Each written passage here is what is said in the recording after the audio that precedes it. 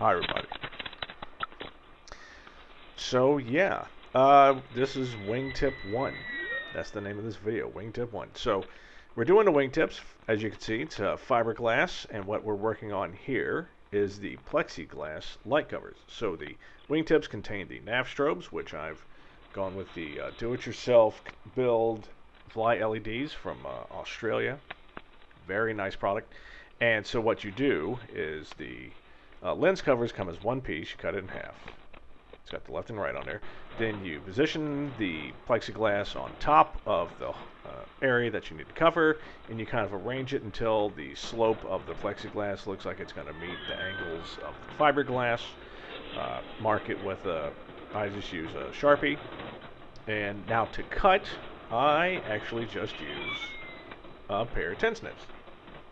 Just a pair of left hand whisk snips.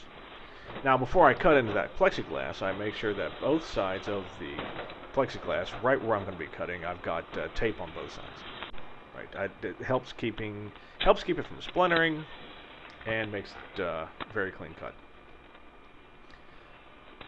And so basically what I'd like to do, and so the wingtips themselves, the areas where the lights are, it's got a lip in it, right? So these wingtips are very high dollar, good quality, lots of fiberglass.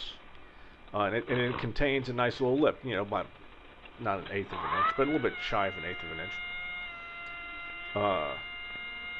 And so you basically just kind of cut the plexiglass to where you're within maybe an eighth of an inch, 3/16, and then you start making fine cuts, and you start laying it back on and off, on and off. And keep marking what do I need to cut, because you don't want to F this up. You're trying to get it as close to the line as you can without crossing it. And as soon as you get to where something looks good, you don't touch it. You wait till all the areas are like that, then you give the edge nice light sanding, and you call it done.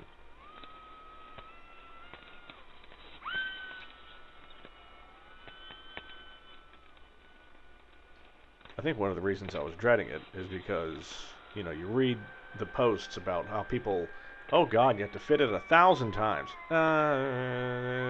It's more like 15. Oh, and there's my wife. And the call with the wife is over. Sorry about that. So yeah, you really only have to fit it on about a dozen times, maybe 15. Once you get comfortable with cutting it and you kind of see what you need to do, it picks up. So I will say, you see the tape that I've got on there, that's that kind of beige masking tape, which I've been using a little bit. Do not use that. Don't use that tape. I accidentally left that tape on for like, I don't know, a few days, and it basically bonded with, not bonded, but it left a lot of residue on the plexiglass. Get yourself some 3/4 inch blue painter's tape. Can't go wrong with that.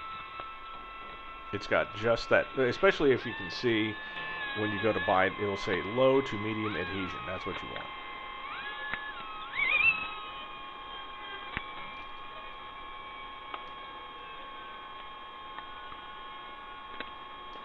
And I've looked up, so what I did was I got a little proactive, and I went to Vans, I went to the website, and I said, oh yeah, let's just check to see, you know, if I had to get a new wingtip, it wouldn't be the end of the world. If I had to get another light cover, it's not going to be the end of the world. But still, you know, you don't want to fudge it up.